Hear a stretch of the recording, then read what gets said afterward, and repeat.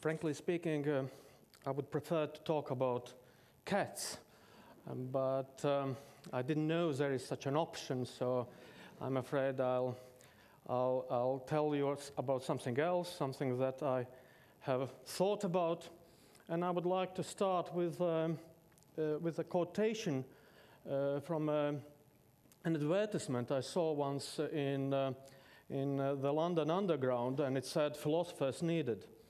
And of course you can understand that it was meant to be surprising, probably ironic, because philosophers are usually not those that are particularly sought after by employers. Actually, recently a friend of mine and a colleague told me that she had looked at one of the internet websites where job ads are placed, and the only thing she could find under the section of culture was female escorts.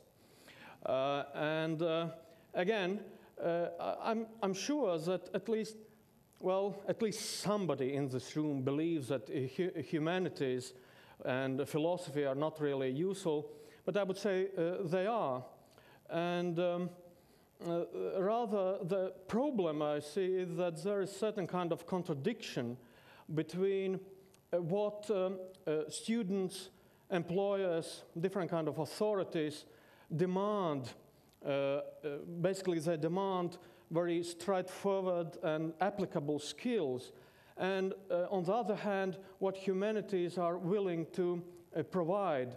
And humanities are more interested in influencing society and individuals in indirect, sort of long-term way. Unfortunately, quite often people from humanities react to this accusation of being useless by sort of trying to imagine or sort of scare people with doomsday visions of what the world will be like without philosophy, history, and literature. And I would say this is rather impractical kind of strategy, because, I mean, if people are not really seriously scared about the possibility of destruction of the planet Earth, it's very unlikely they will be scared about the collapse of philosophy. So I would say that the only way humanities can survive is by trying to combine these two things, ideals of humanities and practical aspects of humanities. And there are practical aspects. Of course there are. They are considered secondary, but I think in this, I don't know, situation that we live, in the society we live, there is no other way as to focus and develop those aspects that I would consider practical. And one of these aspects is content design. I missed one slide, so this is the main question that I wanted to ask, but so I missed it, but it doesn't matter, because the next important thing is this content design, and I wanted to illustrate what I mean by content design with one example. And just recently I looked in one of the news portals, and there was a list of talented children who have died young. And in this list there was a Mexican singer, Richie Valens, who died in an airplane crash. And there was an extraordinary child artist, Nadezhda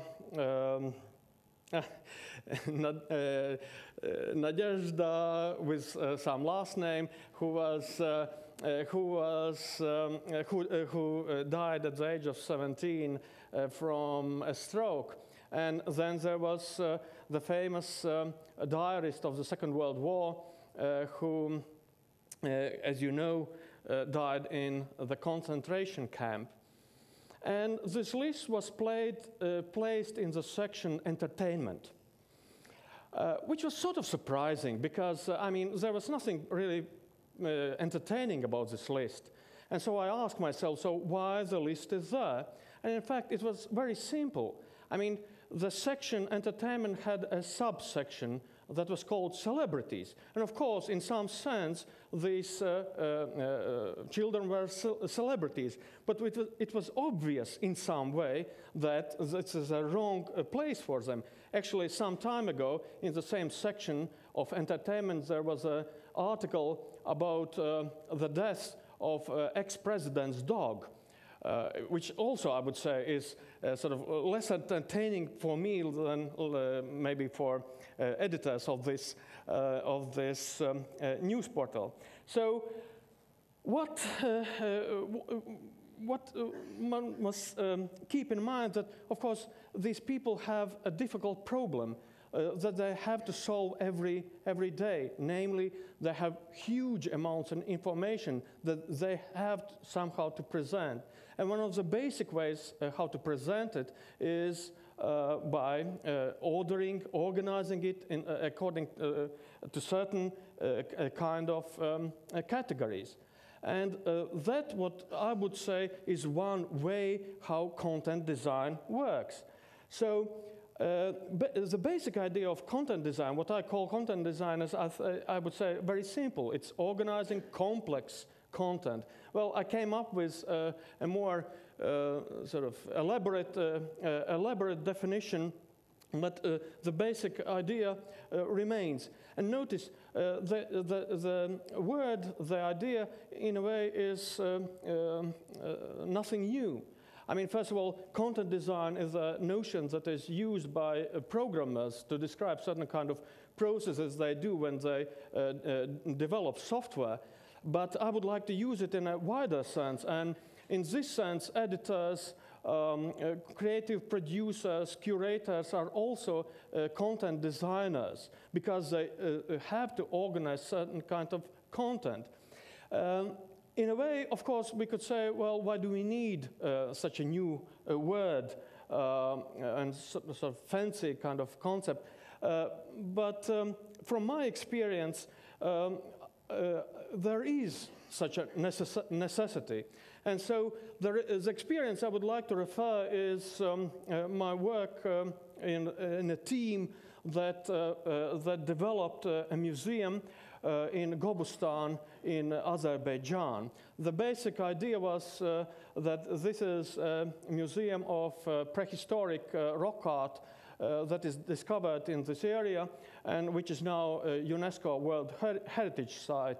And Azerbaijani government decided to replace the old museum with something newer, and so I was part of this Latvian team that worked on it. And that was a great experience. I mean, I'm a philosopher, so I work mostly on my own, but here I had this team work experience that was very interesting and exciting for me.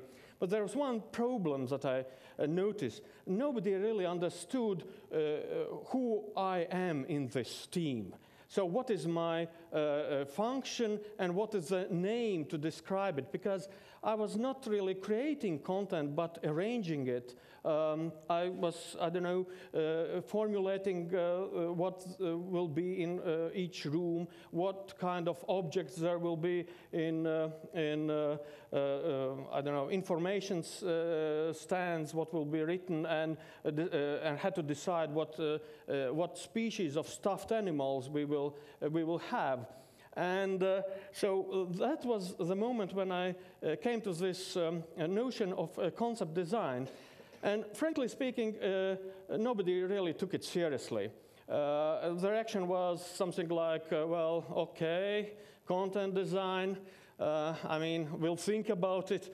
But actually, I think that's the right word, the right notion to describe certain kind of function that is very important and becoming more and more important in the world that we live in. And there are several reasons why this content design is important. I won't dwell on all three aspects of it. Basically, this is one is that we have huge amounts of information that we don't have capacity and time to grasp.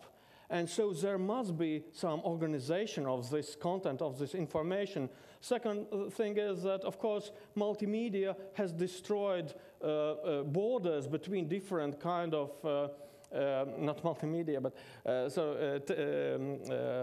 electronic technologies have destroyed this border between different kind of media, and really you can combine very freely and easily, I know, sound and pictures and moving pictures and objects, whatever you like. And again, this interaction between these different media are important to manage.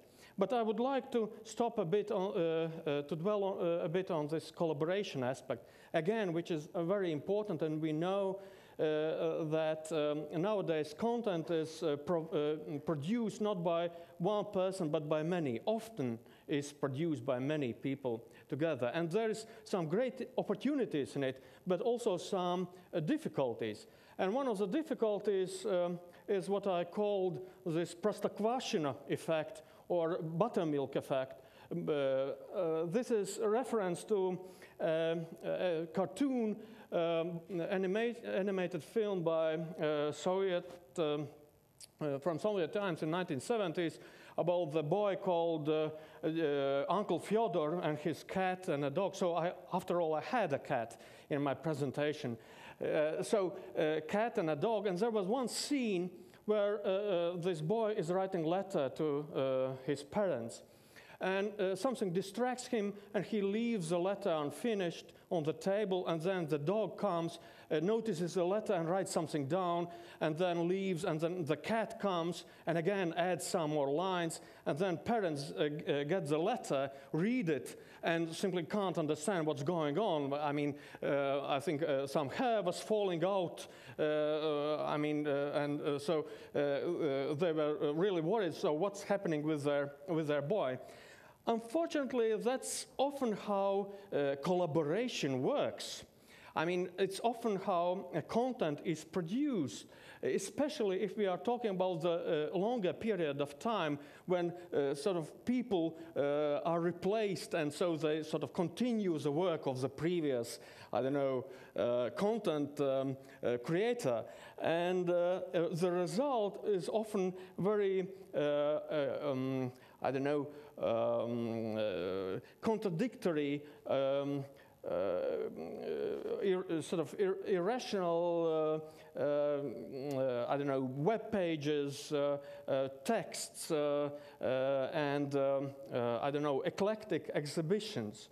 And I would say that here we can see how content design could help to do this. And notice, these are things that people in humanities are very good at. They know how to analyze concepts. They know how to recognize structure of the text. They know how to create a coherent story. And of course, one thing that scares many people from humanities is that by becoming practical, they will make this humanities something like a tool for manipulation with people. And I agree that there is certain kind of possibility of this. But still, I would say that content design is not just about making some content easy for consumption. It's more about not being lost in the information, more about getting what you want, what you need, more about making informed decisions. And in a way, it's about the art of doing. Thank you.